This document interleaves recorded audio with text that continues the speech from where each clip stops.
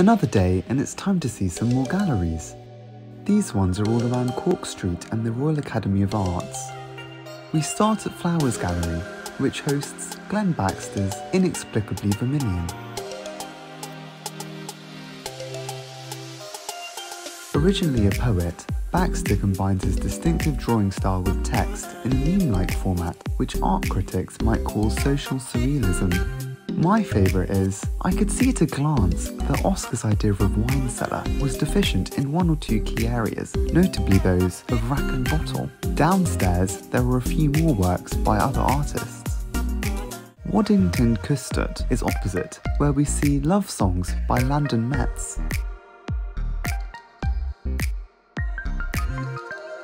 He takes inspiration from other colour-field painters and spreads thin washes of dye on raw canvas to create colourful works with a sense of rhythm and flow.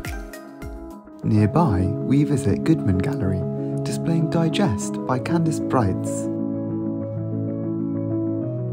Upon walking in, we can't help but feel overwhelmed by the sheer number of objects, and it doesn't take long to realise each of them have a verb on them in different fonts. After recognising a few of them, I started to catch on though. All these verbs are taken from the titles of films in the same font, and then also abstracted upon. And there are 1001 of these in the exhibition, most of which were in the basement.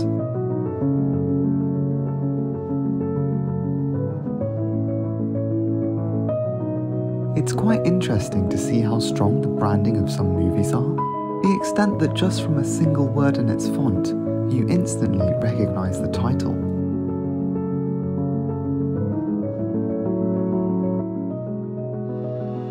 Saatchi Yates is our next stop, and it's basically a smaller version of the Saatchi Gallery, which is near Sloane Square and one of my favourite galleries.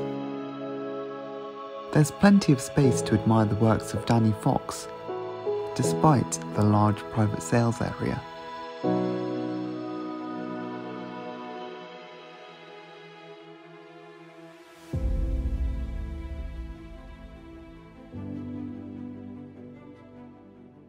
Lastly, we stumble across Pilar Corrias, which only recently moved to Savile Row. Cat Lyons presents Early Paradise, which is based on her experiences living on a livestock farm.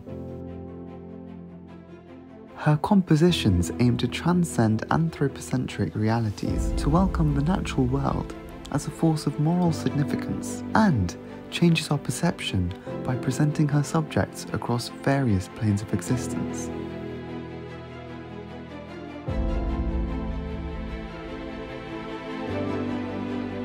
Remember to like and subscribe, and see you in the next one.